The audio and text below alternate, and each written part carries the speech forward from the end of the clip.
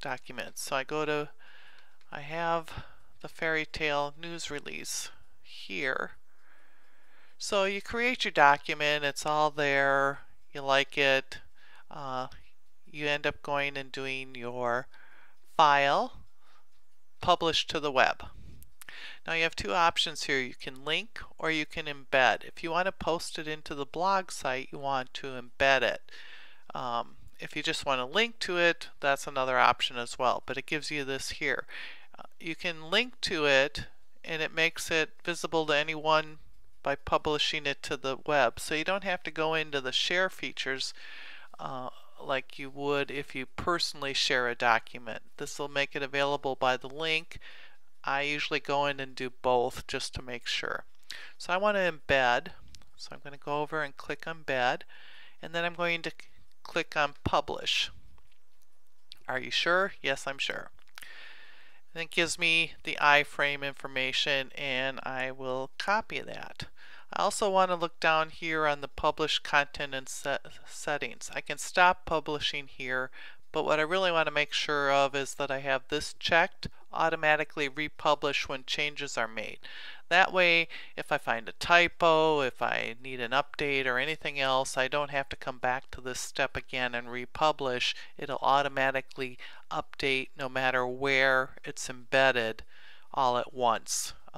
Good way too then if you have the document in multiple sites or multiple postings and everything else, you don't have to remember where you went for everything. So now I have that all set. I have my iframe code here all copied. I can X out of here, and then I'm going to go over to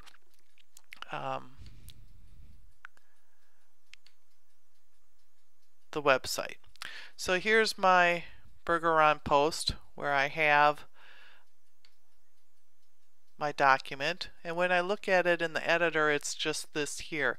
In order to put it in though, I have to go to text up at the top here on the right and paste it in as code. So I'm going to put my iframe in here like that. I'll go back to visual, and this time it shows up a little box like this here. Another part is that sometimes that box may not be the right frame size, so you can go down here and look, and what you want to look at is the width and the height. So in the blog you might want to increase that maybe to 700, oops, not 700,000, 700, and then how high do you want it, and that's just depending on your content. So I'm going to make this 700 by 300.